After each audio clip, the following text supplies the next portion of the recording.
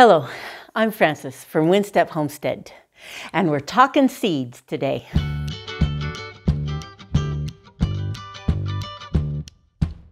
I've been seeing so much on other YouTube channels about starting seeds, and last month talking about all their seeds, and I was buried in snow. and we're still having below freezing temperatures here. But I'm finally ready to talk seeds. I did start my sweet potatoes last week, so I really got the spring fever. And I want to talk about the seeds. I've been ordering seeds for the past few months of some specific things that I want to try. Now, last year and the year before, when I planted a garden, I just picked up seeds from Walmart or Home Depot or the local hardware store. And I didn't know about Baker Creek. A couple years ago, I'd never heard of it. I didn't know that much about heirloom. I don't even know if I'd heard the term.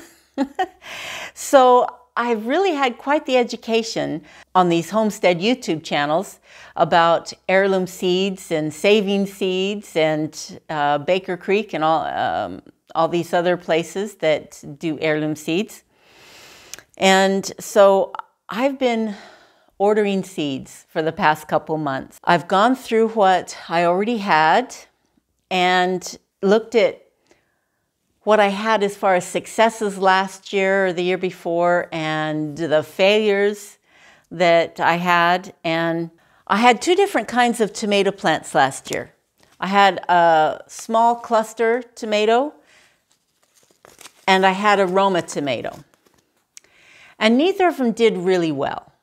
They didn't produce that great, and their plants didn't seem to grow, and it could have been the climate, it could have been the conditions, but I planted them a couple different years now, and they just haven't done as prolific as I would like.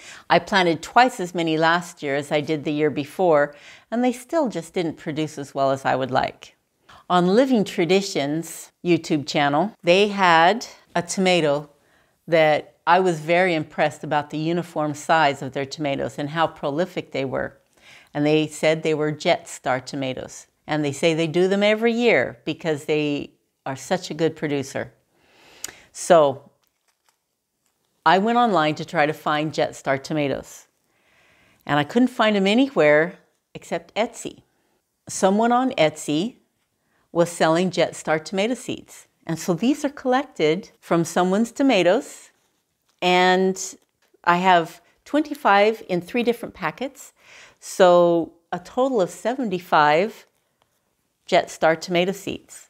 And I'm really excited about planting the Jet Star to see how they do for me.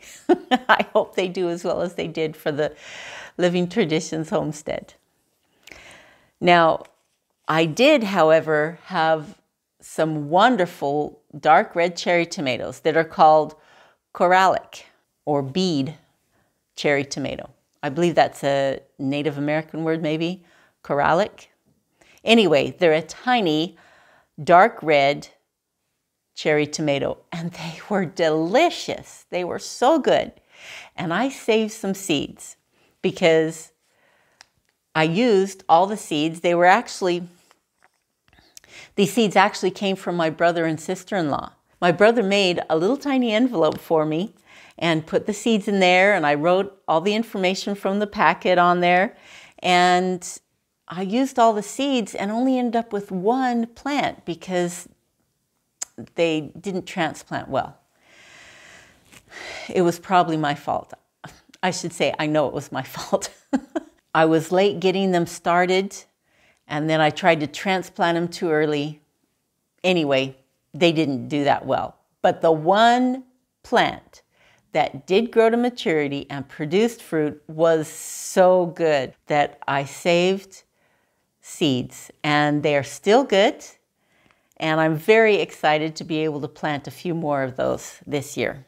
Now, as far as the yellow cherry tomato, I love the yellow cherry tomatoes. They're just so sweet. They're so yummy. And I got from Mountain Valley Seed Company some yellow cherry tomato seeds. I've always only bought the plants from a nursery or garden center, the yellow cherry tomato plants.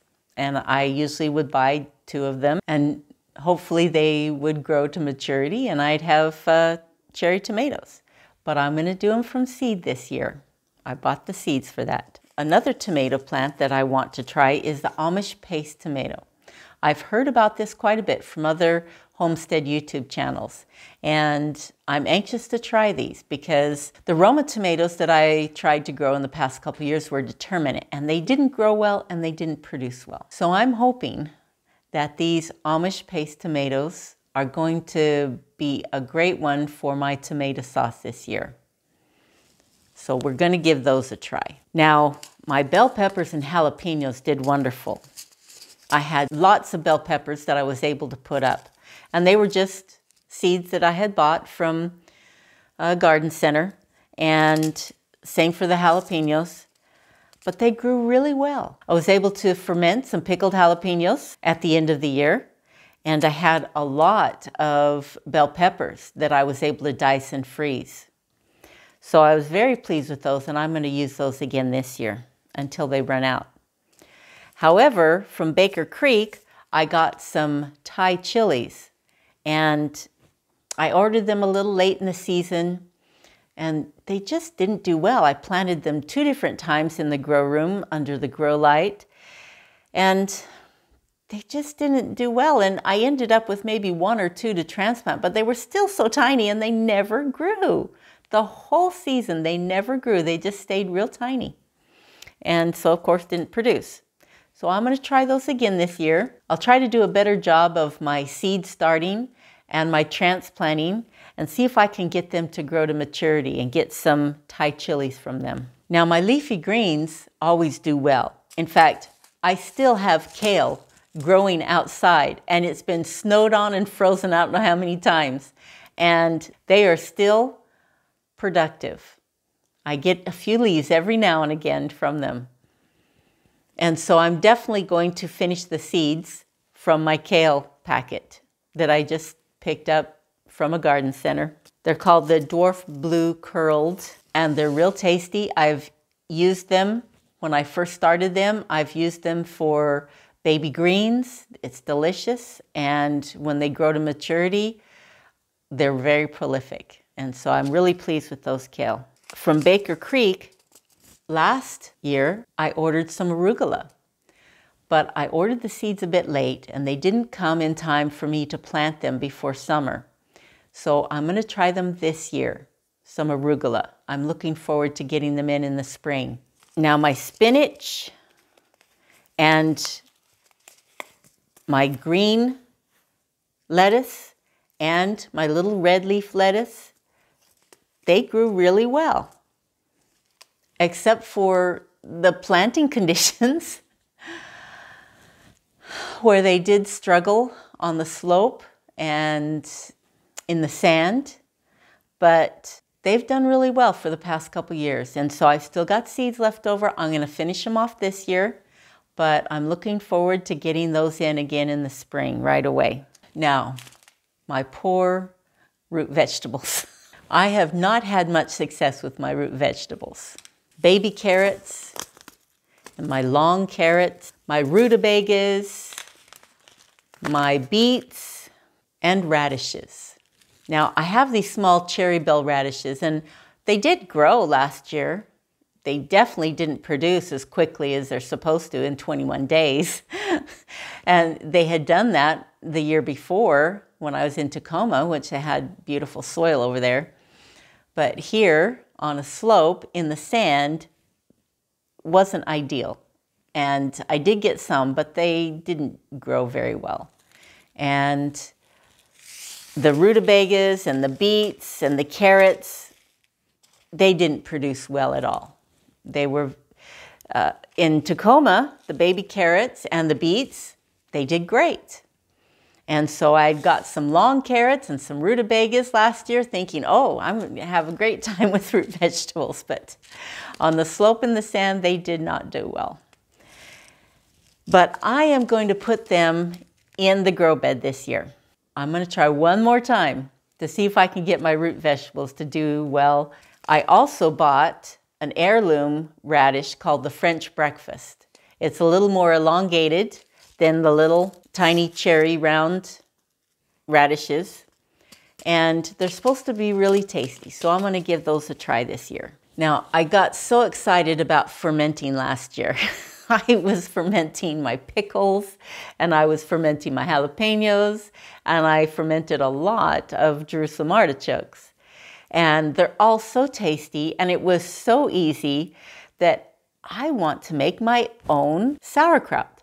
I love sauerkraut, and I've never grown cabbage. So I got me some heirloom cabbage that I'm going to give a try this year and see if I can't grow some good cabbage. This is an early cabbage, and it's supposed to grow in only 63 days. So I'm hoping that I can get some cabbage to grow here, and I can grow lots so I can make my own sauerkraut. I'm really looking forward to that. I hope it works out. And I'm going to give my Brussels sprouts one more try. When I told my family I was going to try Brussels sprouts again, they just laughed because I haven't had much success with the Brussels sprout. But I'm going to try to do the seed starts, the transplant, the soil just right this year. And I'm going to try really hard to get some Brussels sprouts. I just love fresh Brussels sprouts.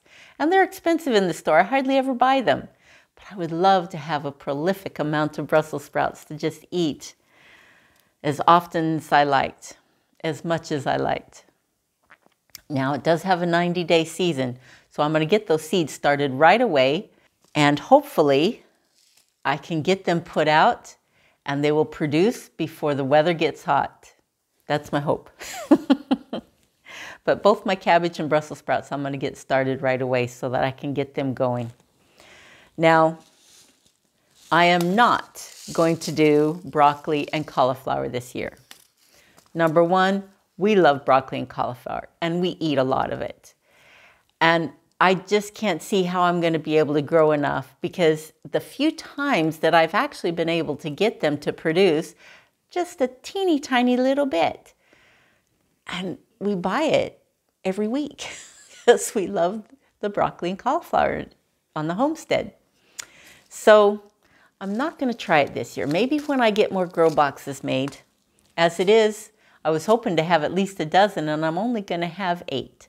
So we'll see if I can't get more by next year. And I might try again when I have more space and I can grow a lot more to make it worth all of the trouble to grow for such a little bit. And it could be the variety. I mean, I did just buy the seeds at a garden center, so it could be that I need to get the right kind, which I'm hoping that's going to be the case for my tomatoes and my leafy greens. Now, my zucchini and my yellow crookneck did amazing last year. I did 8 plants of each, and they were prolific. They did so much. I've still got a freezer full, and I've been using them every week. I'm going to have to start finding uses for them nearly every day if I'm going to get them used up before I get new ones growing again. But I'm going to do only 4 plants of each instead of 8. I had done 2 plants when I lived in Tacoma 2 years ago, and it didn't seem like it was enough. And so I had done all these, I had planted so many last year, and they did so good that this year I'm going to cut back at least half of what I did last year. We had squash coming out our ears. I also had some wonderful butternut squash last year. It was the first time that I had done so well with butternut squash. I was really pleased to have so many that I could store, and I still have a few. But this year, I'm doing a small pumpkin. Now, this is an heirloom called Lakota. It's a small orange winter squash that's a little bit pointy at the top, but it's around like a pumpkin, and it's orange. And it's supposed to do well in the colder climates. So I'm looking forward to trying those this year. And being heirloom, I'm going to save the seeds. Now, my cucumbers did not do that well last year. I was able to make some pickles, but they were so bitter that I couldn't eat them fresh. Even the slicer cucumbers I made into pickles. I was just picking them small and making dill or sweet pickles, but they didn't produce very well. I would have loved to have had some to eat fresh, but they didn't produce well, and the little bit that they produced was very bitter. So I'm going to try them again this year in the grow boxes, and I'm hoping that I can give them enough water this year because I've saved so much in the tanks, and having them not grow in the sand where, unfortunately, I lost a few of my cucumber plants with gophers digging up underneath them. Hi, Diana. So I'm hoping I can do better with the cucumbers and have some fresh ones to eat this year. But we loved the fermented dill pickles and sweet pickles that I made. So even if I can only make pickles, that'll be fine because we're definitely making use of them. They're delicious. Now the tomatillos grew wonderful as well. We were able to put up a lot of green salsa, along with, of course, some green tomatoes. We did salsa as well, but the tomatillos did wonderfully. They grew really well, and I'm going to do those again this year. Those are also the Mountain Valley. Now my green beans, I just bought them at Garden Center, and they did really well too. And I only used about half of the packet, so I'm going to plant the rest of them in a grow box. So if I can't fill the grow box with what's left, I'll probably get some more.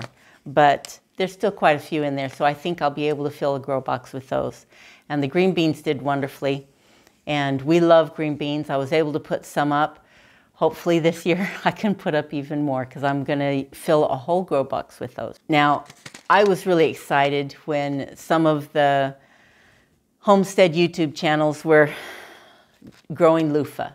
I've never grown loofah, but I have used loofah that I've bought as scrubbies, and so I want to try growing them. And so I'm going to give it a try. I'm going to start them as seeds because they do have a long growing season, and I only have 111 growing days here. I mean, that's the average.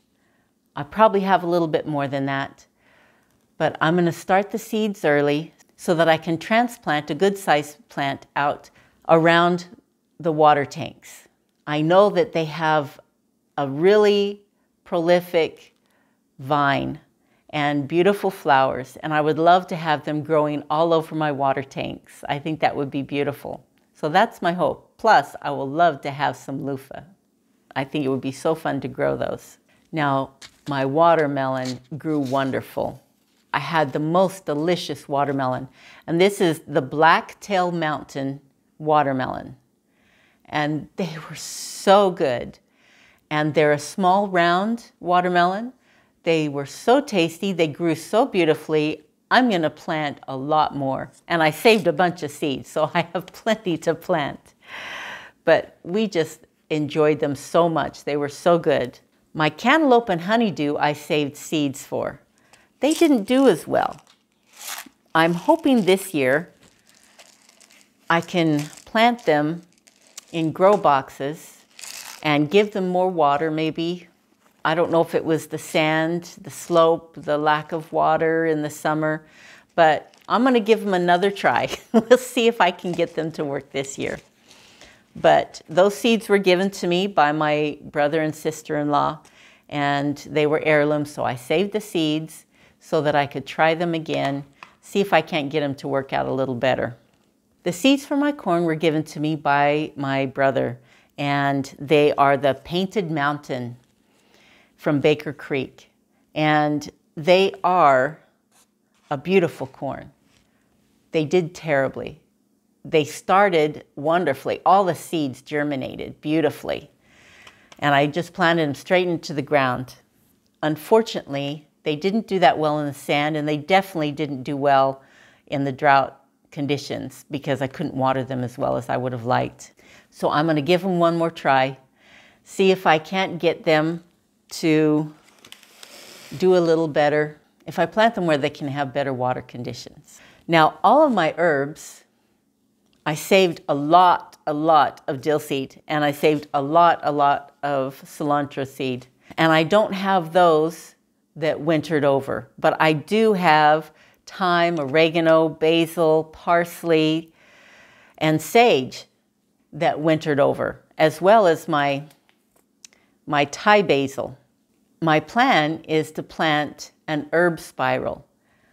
And so I want to be able to transplant all of the herbs that I brought in last fall and have wintered over inside, and we've been using fresh herbs all through the winter. It's been wonderful. And I'm going to, in the spring, plant them in an herb spiral and probably add a few more seeds. I didn't save any chive, and I have these Chinese chives from Baker Creek that I will be planting as well. And I'm really looking forward to have a herb spiral. They look really fun, and I have all the space I need for that. And I have lots of rocks that I found to build it with. So I'm looking forward to building an herb spiral. But that's my plans for my vegetable garden this year. I'm really looking forward to it, and I can't wait to get started. But unfortunately, with freezing temperatures, I have to wait. But I appreciate all of you. I'm so grateful for you joining me on this journey. Please like and subscribe. I am so grateful for you. Until we meet again.